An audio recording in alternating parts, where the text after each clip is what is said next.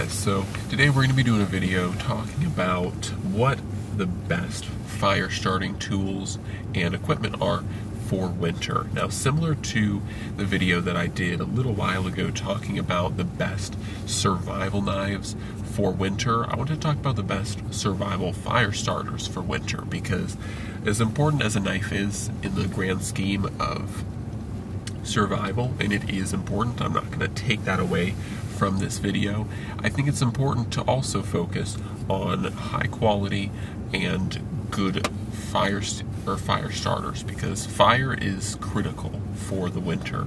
So this video is probably going to be a little bit shorter. I'm not going to try to make it too complicated because I think it's basic and I think it should stay basic. So for me, and I've kind of done a video striking on this topic when I did, why every survivalist, bushcrafter, really outdoorsman should have a ferro rod with them when they go out, whether that's summer or winter. I still think that that's a good message, in general. But for winter specifically, the reason why I like ferro rods and the reason why I recommend them is for a few reasons. And of course, when you get a ferro rod, you want to train with it. Ferro rods are not the most intuitive fire starter. They don't provide flame or fire at your fingertips, as the saying goes. But there are a few things that make the ferro rod really important and really nice for survival.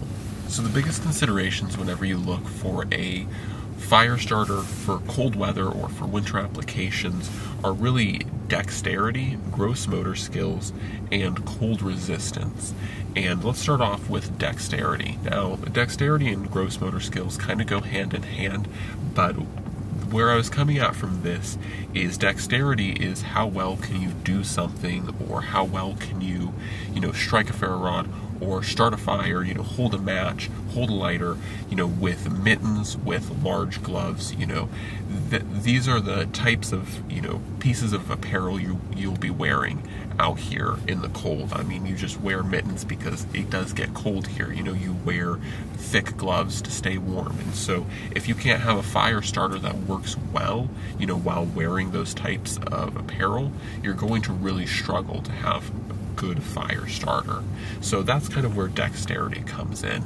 And gross motor skills is kind of the more survivally way of looking at it, because in a survival situation, you may be deprived of the proper equipment or apparel to be wearing for the temperatures. And if you are, your hands will begin to lose function very fast. In fact, they're one of the first things to lose function when you start to get too cold. And so gross motor skills are your skills that do not require dexterity, that can be done while shaking, violently, and or maybe not violently, but shaking, starting to become cold. And when you can no longer do this, gross motor skills become important because you've lost your fine motor skills. So that's why I like ferro rods. They work well. You can hold this with a mitten, or better than just saying I'll show. You can hold a ferro rod very well. This is a large mitten, and it looks a little bit ridiculous because I'm in the car, but you can hold this ferro rod, as you can see, very well with a mitten, this big mitten. And this is one of the largest mittens I wear, and I wear it for extreme cold temperatures. So this is my large mitten, and you can see that I'm holding this ferro rod fairly well. Now, it's not perfect, but I can tell you that it's a lot easier to hold this ferro rod than, to hold a knife, which we'll just simulate. Imagine I had a mitten on this hand. It's very easy to do this motion, with a mitten on, as opposed to trying to strike, the little flint wheel of a lighter, and to try to, strike a match, would be so hard with large mittens on like this. So when we come back to a ferro rod, the nice part is that it can be held well with different types of large winter apparel. So the dexterity is good, and once again, the motion of striking a ferro rod is a gross motor skill. You can do it while you're shaking. You can do it while you are cold. It doesn't take much, fine skill to grip the handle of a ferro rod and once again to grip the handle of a knife. And it doesn't have to be perfect grip, but to grip these two and strike, it does not require much fine motor skills to it. So the gross motor skill aspect is very good with a ferro rod, as well as the dexterity. Now the last part is cold resistance, and this is another part that I try to get people to understand when we're dealing with wintertime and when we're dealing with fire in wintertime. And that is that, like I've said in the past, Bic lighters are good, and if you live in Arizona, or you live in Texas, you live in Utah, you live in many of the warmer states, this isn't really applicable to you, but here in Alaska it's very applicable, and that is the cold resistance of your tools. And a ferro rod, whether this gets wet, whether this is -50, whether whatever happens, this ferro rod is going to continue to throw sparks. Now those sparks are not going to be as hot at -50 as they are going to be at +50, but they will still throw sparks and hot enough to catch a fire. And that is the biggest thing for a ferro rod, is it will work. Now, Zippos, they are fairly cold resistant, but things like Bic lighters, things like butane lighters will not work. And a lot of people might be kind of surprised, but if you look at stuff like your jet boils or your pocket rocket, anything that uses an isobutane, fuel, those don't work at -50 either. And it's just because they require the fuel to aerosolize. And while isobutane does a pretty good job even at, your teens, kind of, like 10 to 15 above, when you start to dip down into 0 or into the negatives, that isobutane just stays a liquid. It no longer aerosolizes.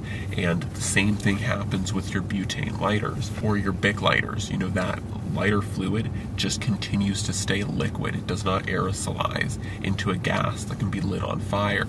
So once again, a ferro rod is more basic, and it's more tried and true. It's more, foolproof ultimately. I think of, a lot of fire starting kind of like the Murphy's Law.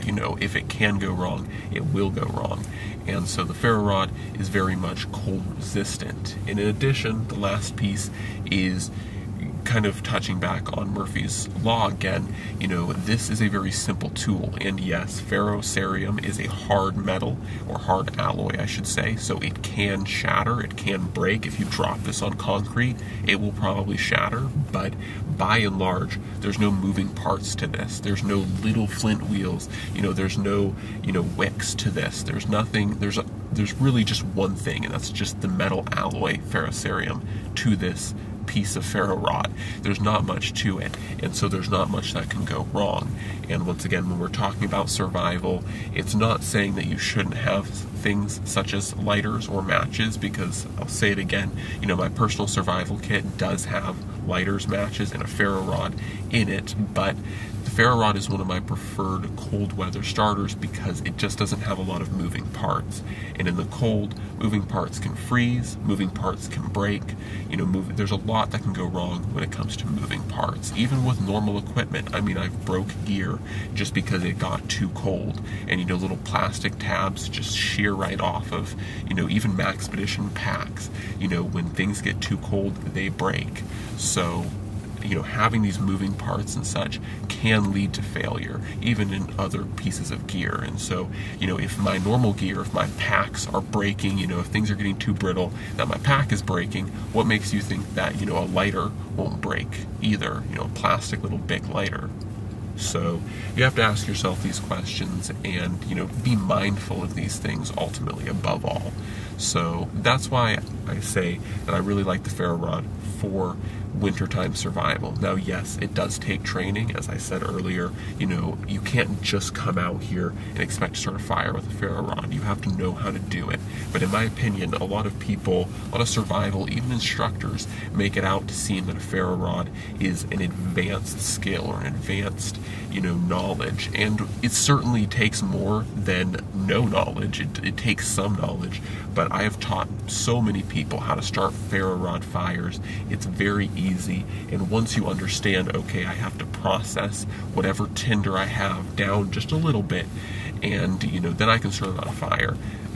once they make that connection, it's easy, and then they know how to use a ferro rod. It's like teaching a person how to fish. Once they understand how to fish, they got it. It's like riding a bike. They got it. They learn it, and now it's in their kind of tool belt of skills. So I would heavily encourage learning how to use a ferro rod, and I would even recommend, I usually go out and practice in the winter fire starting with a ferro rod. I encourage it for anyone that is a serious woodsman in the winter. If for whatever reason you find yourself out here, whether it's for recreation or training purposes, I definitely encourage and recommend learning how to start a ferro rod fire, because it's not terribly difficult. But the fact that the ferro rod is so impervious, and the fact that the ferro rod is so bulletproof to an extent, really makes it an excellent fire starter for the winter. And so that's the crux of the conversation. Hopefully you guys have enjoyed this. Hopefully this makes sense. And as always, God bless, and I'm out.